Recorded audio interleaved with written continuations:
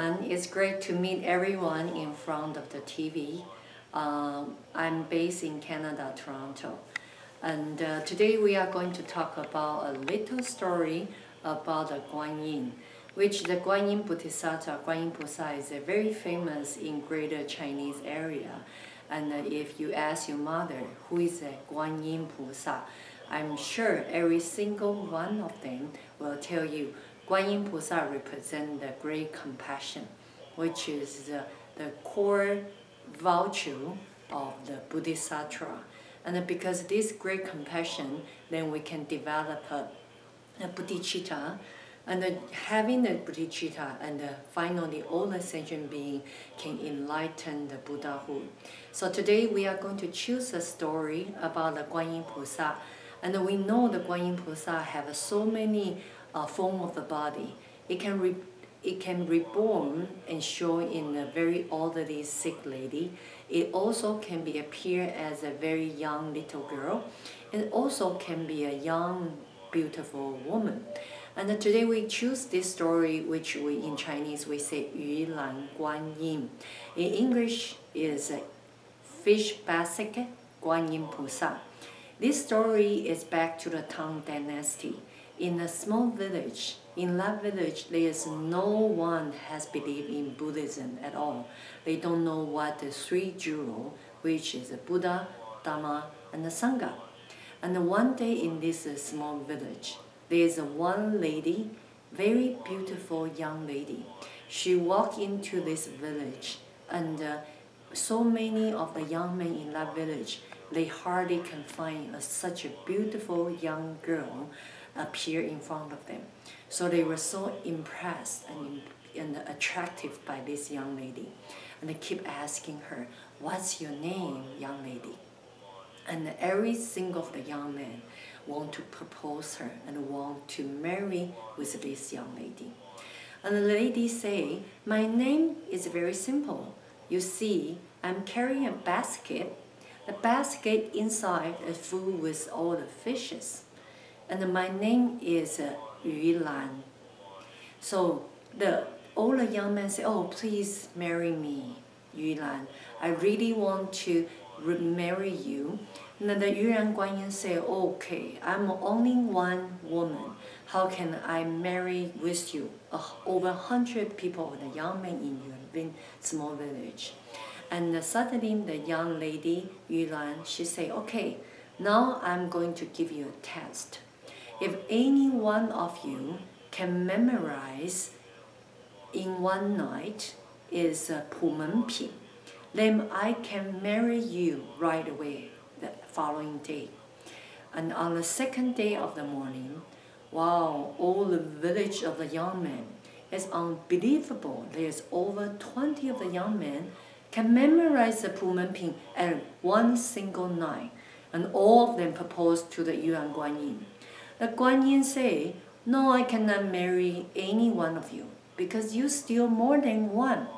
How can I marry to all of you?" And then she continues to say, "Okay, let me give you another exam. If any one of you can memorize the Jinggang Jing in one single night," which Jinggang Jing is a part of the 大般若经, Prajna Sutra. Is longer than Pu Men Ping, of course. And then she said, "Okay, at this point, maybe only one young man can memorize the Jinggang Jing." Then, everyone, all the men was so happy back to home. And then they start to memorize the Jinggang Jing. And on the second day of the morning, it's still more than one young man. They still have 10 young men, come to the Yúlán Guan Yin and say, "Can you please to marry me? Because I already memorized the Jinggang Jing as you request us to do." Then Yúlán Guan Yin say, "Okay, no way. I cannot marry 10 of you. I cannot.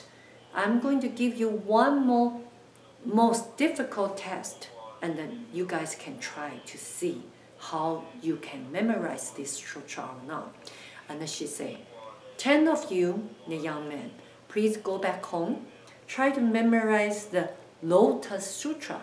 In Chinese, we say is 法 Jing. Jing considered is one of the long sutra during the Buddha 42 years of giving the Dharma talk in India.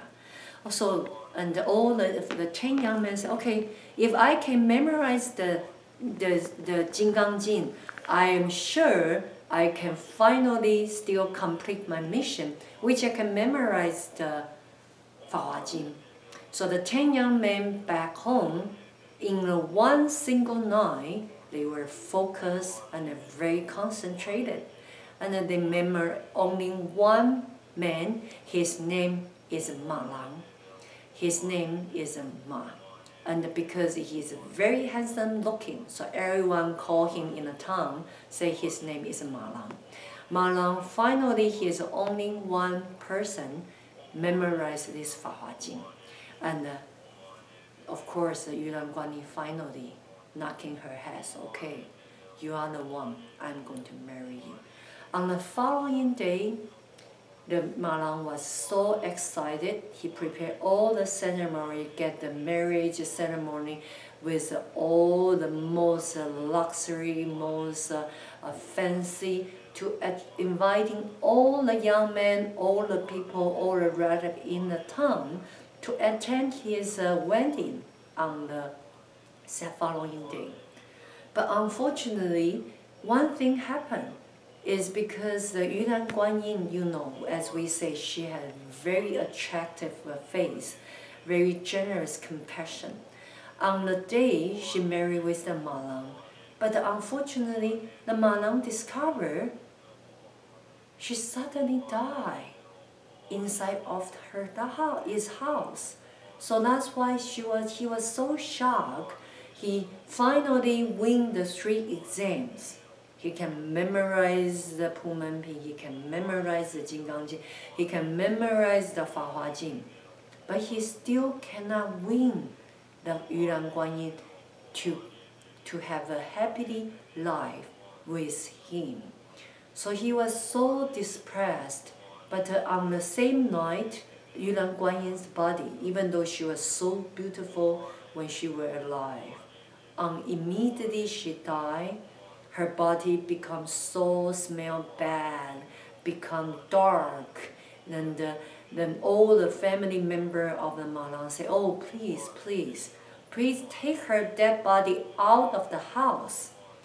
And the Ma Lang cannot reject all the family members' request, and he was so sad because he just got married with this young lady he has been fighting for, and on that day he still, you know, try to keep her dead body outside the house and doesn't want to bury her yet. So on the following day, in the very early morning, Ma Lang wasn't able to sleep at all for a whole night. And he was awake, sitting next to the Yúlán Guan Yin's dead body with a very sorrow, sad mood. And he suddenly heard his house, someone knocking the door. Cock, cock, cock, cock. Ma Lang say, okay, in this early morning, why someone knocking the door? And he feel, okay, maybe I should check who is this person. He was so sad and he was so sorrow. He opened the door. He saw this is a monk. So Ma Lang suddenly feel very released. They said, okay, please come in. And Ma Lang told this monk, say, okay, I just married with this young lady. He traveled, he tried all the best to win all the exams. You know, he win this woman on the final run. But unfortunately, the impermanence happened. The Yúlán Guan Yin was passed away. But no one was known. She was Guan Yin at the time. So the monk heard this Ma Lang story. And after he finished hearing the Ma Lang story, the monk was laughing. He said, ha, ha, ha, ha, you don't understand. This Yúlán Guan Yin, she's not ordinary lady. She's not ordinary woman at all. She was the Guan Yin菩萨. She appeared in the form of the human body. she was coming to this town to make all you guys, the young men in the town, believe in the Buddhism, to respect Buddha, Dharma, and the Sangha. So Lamalang suddenly realized, okay, he realized the woman was not a regular, ordinary woman. She was a Guan Yin菩薩's reform of the human body. So he decided to not to, live as an ordinary man's life. He's not going to marry with another woman. He decided to follow this monk life. He wanted to become a monk. So he continued to study all the Buddhist Sutra. He realized what his life is called impermanence. Nothing is permanent. So he decided to follow the monk to path, to study the Buddhism, and finally he also became a monk. So all these little towns and young men, all the village, the people, all senior, young men or women, realized this young lady, her name was Yúlán, is not an ordinary girl.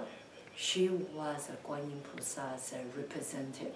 So all that small towns, village citizens, all of them, they believe, they change their behavior, no longer to fish the fish. They become no killing. They believe in Buddha. They believe in Dharma, in believing in Sangha. So that's how we have been heard very famous story about Guan Yin菩薩in Chinese history.